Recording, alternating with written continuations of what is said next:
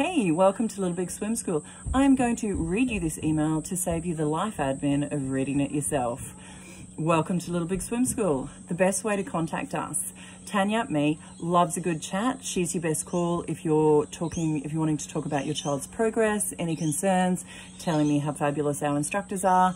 My email and my direct number are there. General life admin questions like general inquiries, how to with the portal, change of swim times, etc. Kate, our administration Wonder Woman, is great for that. Her email is there as well. This swim season ends on the 31st of May. We take all of winter off, June, July, August. We have made peace with the fact that no one wants to be here in the colder months. We're Queenslanders, anything under 20 degrees is freezing. We practice rolling enrolment, so we assume your return in September at the same time that you left off, give or take. We let you know in August. If you're going to finish up with us, please let us know and we'll make your spot available for another swimmer. These are the FAQ greatest hits. Makeups, what's the skinny on them? We have an industry generous makeup policy that you kindly agreed to when you ticked that you had read the terms and conditions.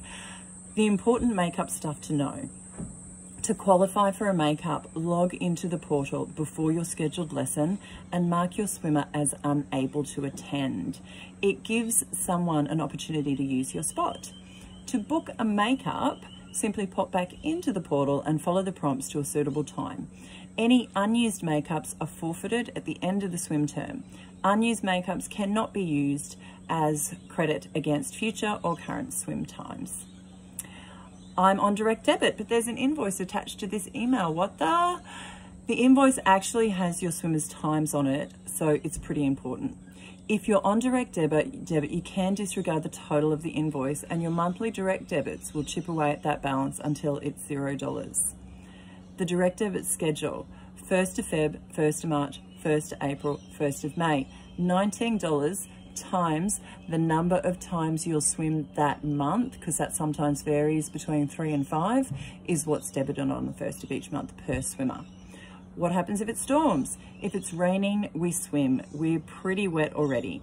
If there's storm activities, thunder and lightning, we cancel classes and a makeup becomes available on the portal. There's a link on the email to the Swimmers Hub on our website. It has all the links that you'll ever possibly need. It's got the portal link. It's got the downloads for our apps, which are a really good idea because they have the portal embedded inside it. Change of enrollment forms, all the extra good stuff you're going to need there. At the bottom of the email, there are some other links that you might find tickle your fancy. There's a Meet Your Teachers link. There's one that is linked to some information that's called No Pool, No Worries, how to practice water awareness without having a pool. And there's one really important link that is called a life-saving question, talking about teaching your children for us to ask permission to enter the water. Welcome to Little Big Swim. It's going to be a great season. I'll see you around the poolside.